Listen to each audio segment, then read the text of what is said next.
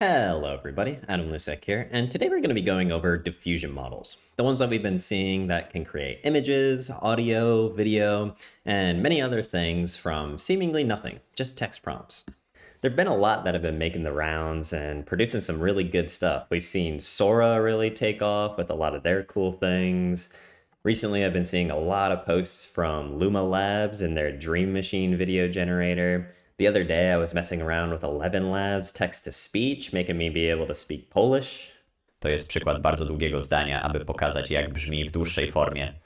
Sounds just like me, it's some cool stuff. And image generation models like Dolly that we've got here have been around for a while now. These models are super cool, but they work a little bit differently from the classic, text-based large language models that we usually think of when we think of these GenAI machine learning models. So I wanted to break down exactly how they work at a very broad, intuitive level, and then also put some to the test with some of the recent Stable Diffusion releases. And so the best way to really get a good understanding of how diffusion models work is to start directly from the top, going over how the training data is actually made, what the model is trained on and what it does, and then also how the model is able to generate post-training. And so for our breakdown, we're going to be using the example of an image diffusion model or an image generation model, similar to things like Midjourney, Stable Diffusion, etc. And then how this general process is also applied to stuff like audio and video a little bit later. And so really it starts with three main steps. The data preparation phase for image generation models is called the forward diffusion step. And that's taking a perfectly clear image and then over a series of steps, adding noise or distorting this image almost. So we see a quick example here of what that looks like. Then this is all before the actual model itself is introduced. And then what the model is actually trained on is being able to go from these steps where the noise is added and predict what the added noise is to each one of these images over these series of steps. And so once it's able to actually predict the noise that's being added, what you can do is reverse that process into what is called reverse diffusion, which is essentially going to be where the actual generation step is going to take place. Being able to take pretty much nothing, just random noise, and then from that iteratively predict based on sort of some input, maybe like a text prompt of a dog per se, and then iteratively sort of predict which noise should be removed then instead of predicting what was added. And through this process, it'll go through and create a clean image. Obviously, we'll be breaking down all of this into further detail at each step, but just to give a little high level and fun sort of example that I thought of when putting this together was that forward diffusion is almost like, this clip from Marvel's Endgame where good old Tom Holland here is blasted into nothingness and sort of becomes dust. And so that's almost a way of thinking about the forward diffusion process. And then the reverse diffusion process is being able to take that nothingness and random dust and then put it back into something with actual structure. So just a interesting way of looking at it from a top level. So to kick things off into our first step, forward diffusion. So the forward diffusion step is a series of steps where noise is incrementally added to original data. For the example of image diffusion models, this would be images. And so it looks a little bit like this, where over a series of steps, it slowly becomes more distorted, distorted, and distorted until it becomes almost nothing, just pure noise. And so noise in this case, when we usually think of just random noise, we might think of something like white noise, but how do you display white noise in sort of like an actual picture process? That would be Gaussian noise here. And so you can think of Gaussian noise almost like, TV static.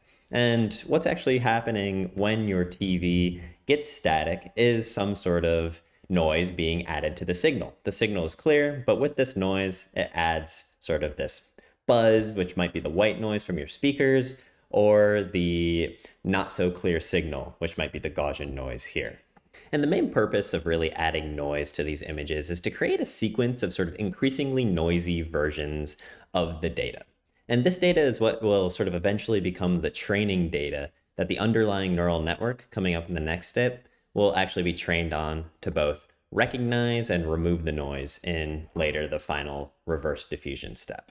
So this is a bit of a quick visualization of how that might be added. And if you're wondering how the noise is added, it's almost purely mathematical. I'm not going to go too into the mathematics of how these things are set up, but just know that That's sort of what's happening. It's all being calculated behind the scenes with some fancy math. So to give a general process overview and summary, really all that's happening here with the images is we're starting with sort of the original and clean data, and incrementally over a number of steps. In this example of my face, this is only about 5 steps. You're going to add small amounts of noise. So then you're going to have these sequences of images that progressively get noisier and noisier. And then finally, you're going to be ending with very highly noisy data. And I did add the noise to this myself, and sometimes if you zoom out, you can actually see this a little bit better, but you can see that this is all just a lot of noise being added, and I'm pretty much unrecognizable here, just pure randomness at the end. Some of the key points to remember here is that this actually isn't like a model manipulating these images.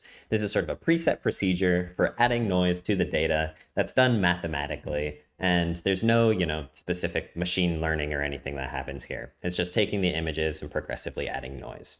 This is also a very predefined step. And so the amount of actually steps of adding noise to the data is predefined and also not learned by sort of the model in the upcoming next step or any model. In this example, it's only 5 steps, but generally, as we saw, with this process overview, it can be upwards of, thousands of different steps of this happening. And then finally, having the different examples of images with noises at different steps is super crucial because this then becomes our training data that we're going to plug in to actually train our neural network based model in the following step on all of this data to then be able to predict the noise that's being added. So let's hop over to the second step, model training.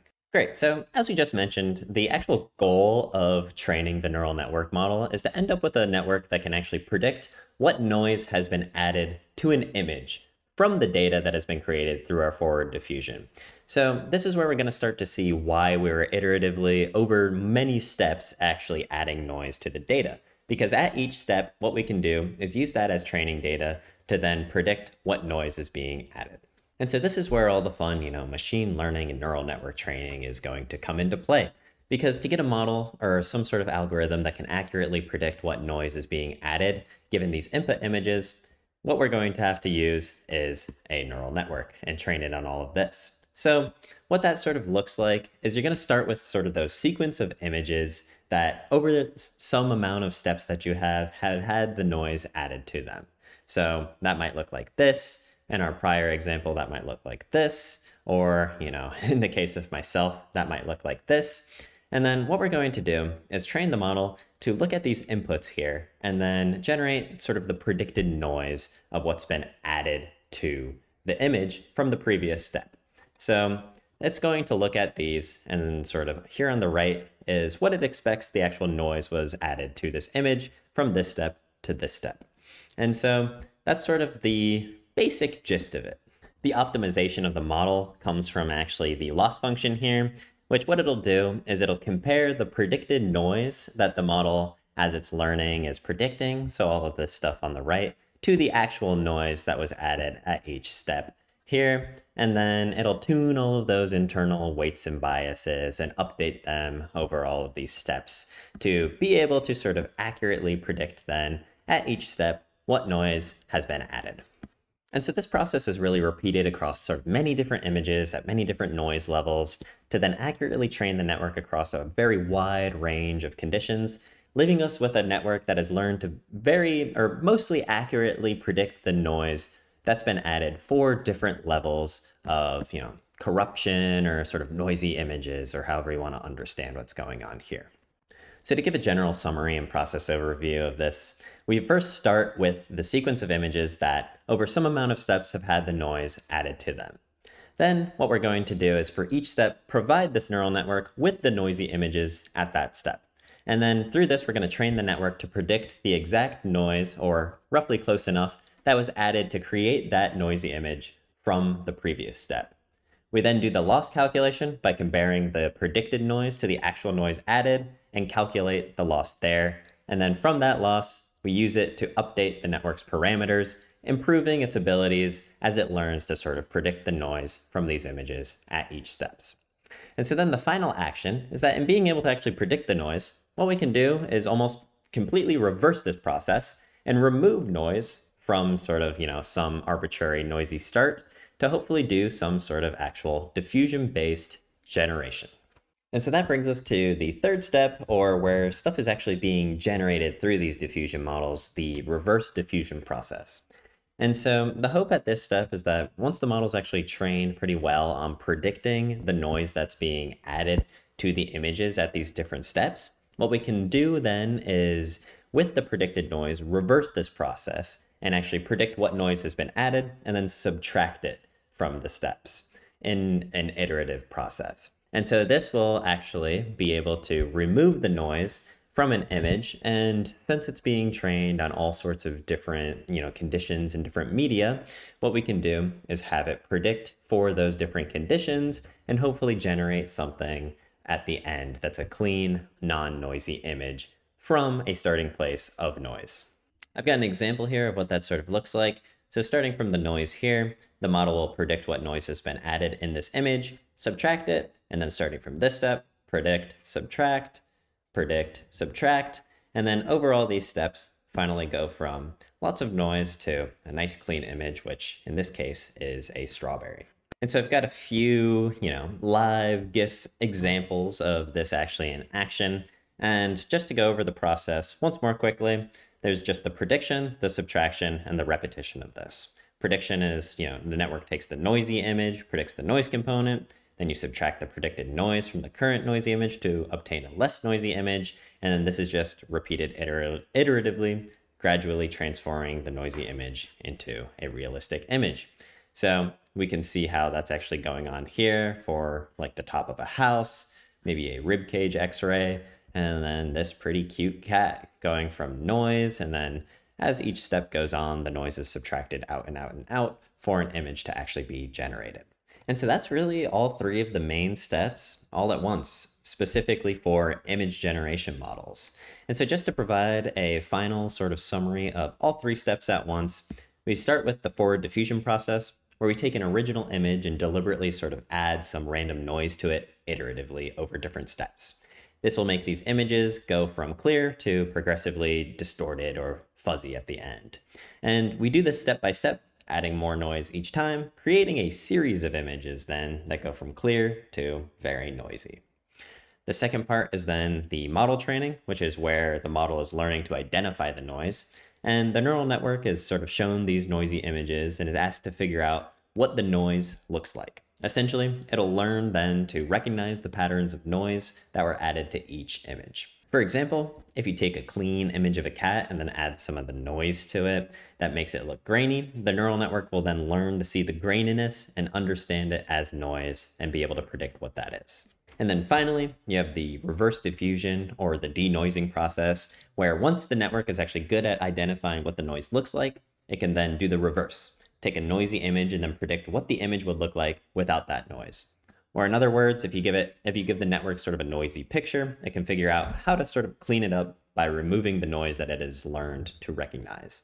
And in doing this, it's actually able to generate something net new. Sweet. So now that we have a general understanding of what the forward diffusion model training looks like, and then the reverse diffusion and actual creation process is, let's dive into sort of how this looks with something other than images, both audio and video. So let's start first with how audio diffusion models differ from image generation models. And the good news here is that they follow almost sort of the exact same process, just using audio data now. So starting with the first part, you've got the forward diffusion, and instead of taking a picture, you start with sort of a clean audio segment. So you can take a sample, such as a segment of speech or music. So for this example, we're going to be using a piano sound that sounds like this.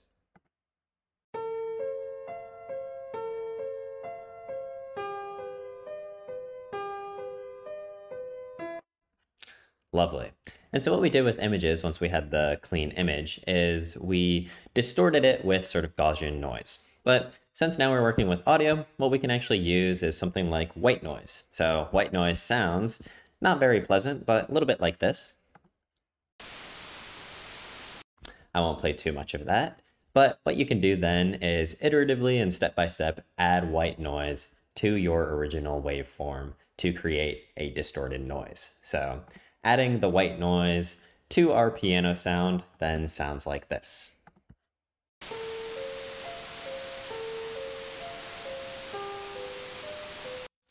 And so over and over, you can see that this is becoming more distorted and more distorted. And eventually, similar to what we did with images, we'll have clean all the way through to almost purely noise by the end of it.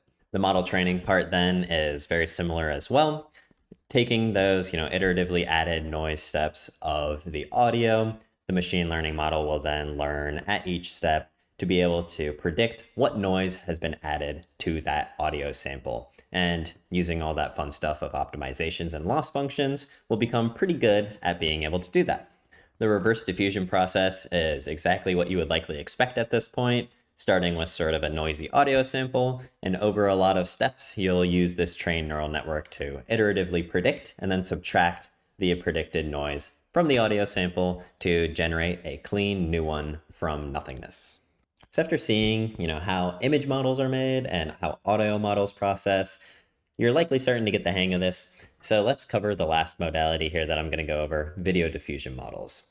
And video is very similar, especially similar to image diffusion models, but now we need to add a little bit of nuance here because instead of just a static image, we're going to have to keep track of both time and space, which is essentially the time or the cohesion of the frames in a video, and the space is the objects and where they're located within the video itself. And so for our forward diffusion process, we're going to look at this example of Tony Hawk here jumping over a blue Mini Cooper by the looks of it. And essentially, our starting point is then going to be a clean video that's going to be composed of a sequence of frames. So for this visualization, I just chose 5 at different points of this video that was about, 80 frames long. And so that'll look like this. And so differently from image models where it's just one image, you're actually going to have sort of almost many different images that are actually in a sequence. And it's important to keep them in a sequence because essentially that's what a video is. And so it makes the most sense to represent a video as a sequence of these images, sequence of these frames. And so then following the forward diffusion process, we can incrementally add noise to each sequence of frames of these videos. So I've got that example of going from a little bit of noise to very noisy down here at the bottom. But then the thing that really comes into play here with videos is the specific nuance of temporal or time and spatial or space consistency. And my little definition that I have here is, unlike pictures and audio, which are either static in the case of pictures or inherently time series based in the case of audio, generating video frames always requires an understanding of both the time and space to maintain good consistency and cohesion across all of the frames.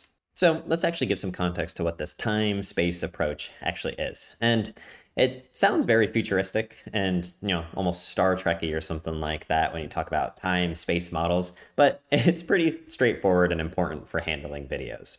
The spatial information pertains to sort of the information about where objects and features are actually located within each frame of the video. And then the temporal information is the timing and sequencing of the frames, which sort of will encapsulate how objects move and how scenes evolve over time. And so taking both the space and the time into consideration is how we're able to sort of create videos where motion appears very smooth and natural.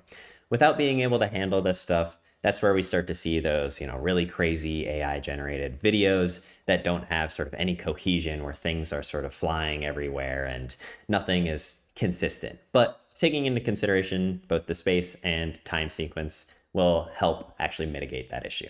How then are the diffusion models able to sort of handle both spatial and temporal kind of understanding of the objects in it? Well, this is getting, pretty in the weeds of some comp sci stuff, but a few of the ways that this is sort of handled is using temporal and spatial dependencies, stuff like incorporating information from previous frames to inform the generation of the current frame, using in-between neural networks like RNNs or similar architectures like that that are designed specifically to handle sequences and also maintain memories of past frames. Also, you can design specific loss functions maybe that penalize inconsistencies across frames. And essentially, this is all just done in the internal mathematical calculations within the neural network itself. What you can do is just set aside some parts that are specifically trained for spatial and temporal cohesion. But the main thing to understand is that with video, unlike something like generating a static image, You just have to take into consideration the objects on the video and then how they're actually moving across sort of the video frames. With all that set up in mind, the training is, very similar to what we've seen before. We generate the data set of paired, clean, and noisy video frames and video sequences through the forward diffusion process, and then we train the model to both predict the noise added to each video frame sequence, taking into consideration all of those good things that we need to consider with videos. The reverse diffusion process is then going to look pretty similar to what we've been seeing. You're going to start with that random noise, and then using the trained neural network that's been trained to sort of predict what noise has been added, reversing that and actually instead subtracting it iteratively over multiple steps to then create high quality video clips and frame sequences that can be strung together into a video over time. And as a bit of a fun exercise, I decided to put Luma's Dream Machine that just came out to the test and see if it could, recreate something similar to our initial Tony Hawk video up here of him jumping over. So I just prompted it with skateboarder jumping off a ramp and over a blue Mini Cooper car. And as we can see, it's interesting. There's definitely some semblance of a skateboarder. The car stays pretty much the same across the, sequence of frames in this video that we're seeing. But it's, there's still some work that maybe needs to be done with actually stitching this all together and maintaining that cohesion. And so the final point that I wanted to actually bring up before we start using some of these in action is how non-noise inputs are handled. Because obviously you and I don't have, like a bunch of pictures of noise that somehow capture the meaning of something that we want to generate that we're putting into these diffusion models. Usually we just do like a text prompt, similar to what I just did with Luma, or in this example with DALL-E creating some real fancy stuff here. You're just going to prompt it with text, or maybe something like an image to video, or an image to text, or a text to video, text to audio, audio to image, something like that. There's all sorts of different inputs that you can put in: text, image, video, audio, but you and I, we don't have that library of noise that we're shoving into some base model to do stuff with. And so once again, we're going to get a little comp sci in here, but the process of actually being able to handle non-noise inputs like text, image, video, and audio works a little bit like this. The first step is sort of input encoding, where what you need to do is transform the media into an input, like noise, that the diffusion model can actually work with. At the end of the day, this is just, a lot of numbers. And the numbers, what we found is if you have enough numbers and using some different machine learning models, like, CLIP, which is the contrastive language image pre-training model, or something like T5, which is a text-to-text transfer transformer, what you can actually do is transform text into enough numbers that can somehow represent the semantic meaning of the text. So if I say like a green tree, that will be converted into what is essentially a super large matrix. So if you remember anything of working with matrices, maybe in like a calculus class or something like that, it's essentially just a huge matrix that with enough numbers, we can actually represent what a tree would be in numbers for these models to actually process. Changing these inputs into sort of that meaning in numbers is what's generally called encoding, and you encode them into text vectors, or essentially matrices, that are integrated with the diffusion model's quote-unquote latent space. And the latent space is pretty much just like that random noise or that noisy input that the actual diffusion model will start with. So something like this that's generated then backwards through the reverse diffusion process. But the noise latent space, what you can then do is with these encoded text vectors, pretty much add them to this latent space, or they call it latent space. And the latent space itself is also just a bunch of numbers that is representing the noise as a starting place. And through combining them, you can start off the starting point. So essentially, instead of inputting noise, you turn these into noise that has a little bit of meaning to kickstart this reverse diffusion process for it to then do that prediction and generate your image. So for my little generation step that I have here, the encoded input, text, image, audio, etc., along with the base noise that makes up this quote-unquote noise latent space, becomes the starting point then for the diffusion model's reverse diffusion. This isn't necessarily the most intuitive process that's happening here, but the best way to think about it is whatever input you put in, there's some other machine learning model that's able to capture the meaning of what you've actually input and then convert it into this starting point of noise for the diffusion model to then do its generation of an image, a video, an audio, etc., etc. So now we've got a pretty good understanding of diffusion models, how they work with the different modalities, and then a little bit about how or why they're able to process different inputs. So without any further delay, let's actually take a look at some of them in action. And just a note here is that real-world diffusion models are a lot more complicated than the generalized overview shown here. I've got a couple different, broad overviews of the architectures of stuff like Stable Diffusion 3 Medium and Stable Video and whatnot, but the ideas generally tend to stay the same. So let's hop over to this collab notebook that I've then put together to try some of these out. And we're going to be putting Stable Diffusion 3 Medium, Stable Video Diffusion Image to Vid, and Stable Audio Open 1.0 to the test. Sweet, so hopping over to the collab notebook, this is what we're going to be doing. So we're going to generate an image using Stable Diffusion 3 Medium.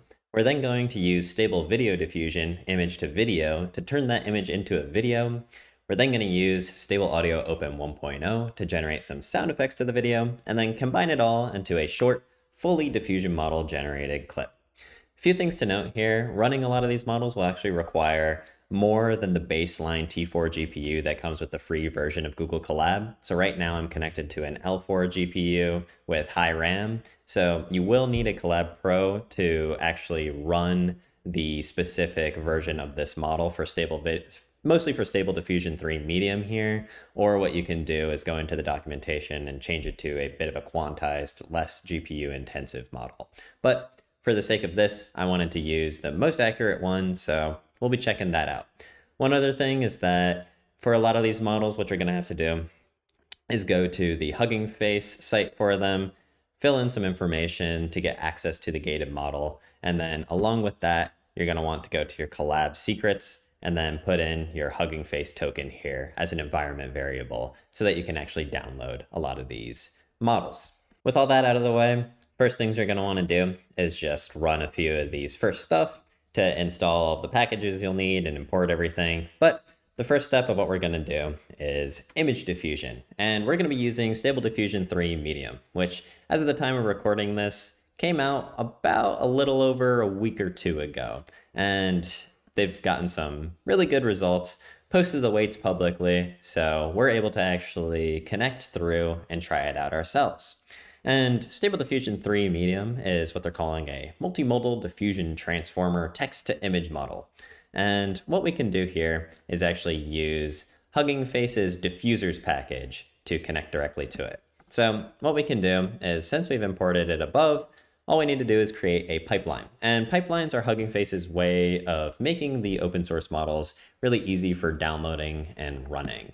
So all we have to do is use the method or the function Stable Diffusion 3 pipeline and the method from pre-trained, and then path over to where the model is. And we can see if we want to use diffusers, that's where a lot of this is actually coming from, and this path right here. So hopping back over here, we're using a GPU, so we're going to enable the CUDA support. CUDA is the language that GPUs do a lot of running on, and we're also going to enable model CPU offloading, so that when the model's not actually active, it'll offload a lot of the components to the CPU to ensure that not all of our GPU RAM is being used all at once. But running this will download the model and all of the files. And so then all we need to do is invoke the actual pipeline that we've made with a prompt to generate the image. And so what I'm going to be doing as the prompt here is slice of life anime style boy staring out of a train window, picturesque with snow-covered mountains in view. And so that will be the main prompt, which if we recall what we just went over with actually encoding the prompt into something that the diffusion model can start with, that is what's going to go through a few of these encoding models that are also part of the Stable Diffusion 3 pipeline to be the starting point of the image generation. And so a few of the other interesting things that you can actually take note of here with the pipeline is you can have a negative prompt, which is sort of the opposite of the prompt. You can put things here that you don't want to be generated or want to be taken out. We can also say the number of inference steps. So this is the amount of steps that it'll go through to go from noise to no noise, or a more clear image. The base is 50 steps, and this is sort of that reverse diffusion process. You can also say the height and the width that you want, and I'm using 576 by 1024 specifically for part 2 when we actually go to the video diffusion model section here, but you can put almost anything that you want in there that's along with their guidelines. There's also this guidance scale argument here, which what the guidance scale does is it encourages the model to generate images that are very closely linked to the text prompt, usually at the expense of lower image quality. So what that'll do is it'll sort of limit the free range that the diffusion will be able to do, and it'll really follow along with the encoded meaning of this prompt. And so we're just going to save that and display it. So let's actually get that kicked off here. Sweet. So we can see that this is actually the generated image from the diffusion model of Stable Diffusion 3. That didn't take all too long, only about 23 seconds running on this L4 here, and this is the image that we got. So I would say this is pretty decent, more than great results given my prompt. Pretty much exactly what I'd be looking for here. So now that we have an image, let's actually use a video diffusion model to animate this image. And so what we're going to be using is Stable Video Diffusion Image to Video, which is, of course, from Stability AI, similar to Stable Diffusion 3 Medium here. And it's going to be able to take a 576 by 1024 pixel image and generate 14 frames of sort of a video from that. So very similarly to what we were able to do with Stable Diffusion 3 Medium, we're also going to create a pipeline using Stable Video Diffusion pipeline from pre-trained and path over to the Stable Video Diffusion image to vid path there. We're going to load it in floating point 16, and change it to CUDA and enable CPU offloading. All very similar to what we did all the way up here with the Stable Diffusion 3 Medium pipeline. And so then we're going to generate the sequence of frames.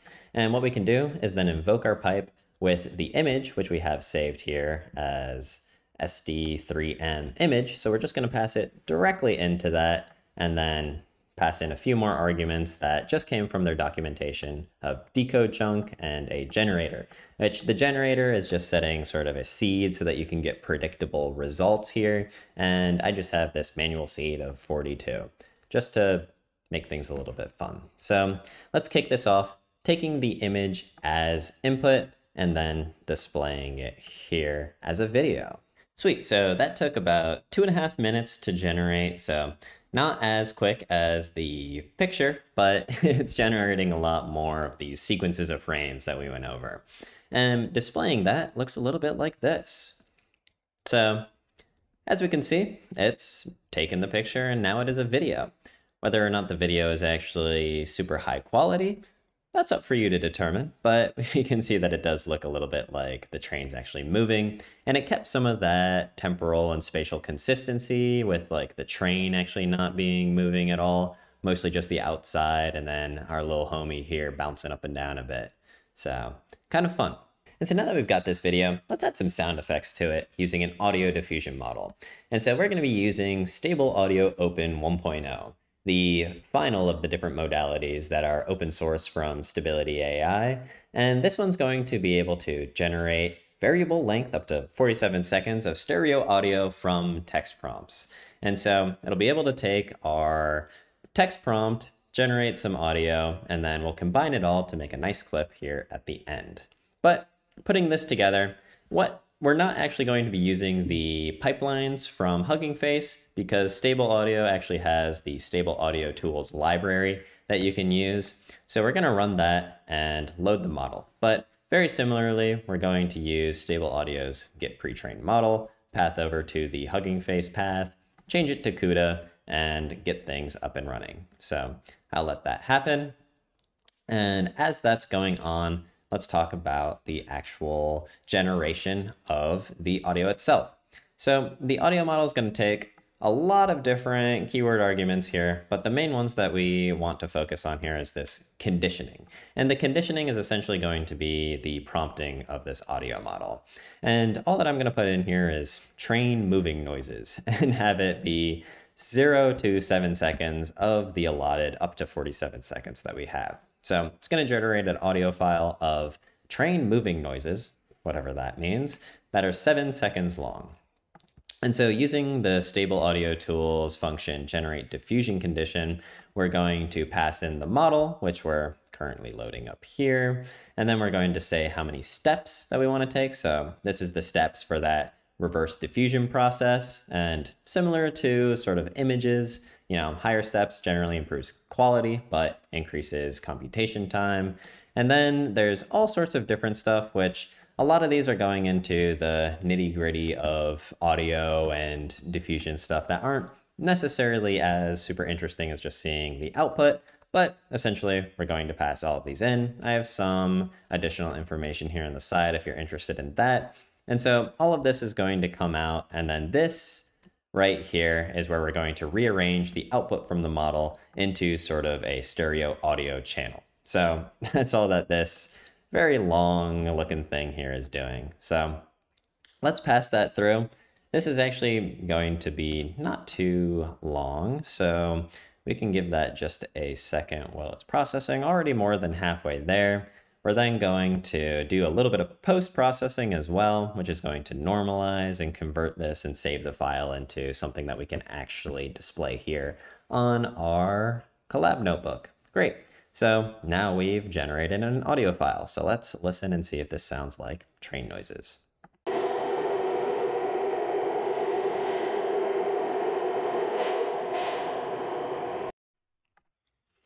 Sounds like train noises. So it did generate, or at least it made a 47-second long clip because that's how long it can go up to, but only the first 7 seconds are populated with the generated noise.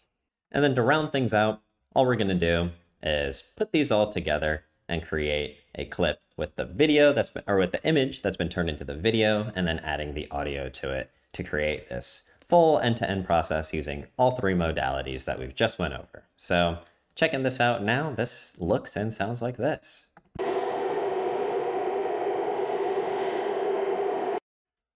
Sweet, so let's play that one more time. And that's great. So we've pretty much done everything that we wanted to do here. Generated an image with Stable Diffusion 3 Medium, the image diffusion model, turned that image into a video with the Stable Video Diffusion image to video model, generated some sound with the Stable Audio Open audio diffusion model, and then what we can see here is combining it together, we can make.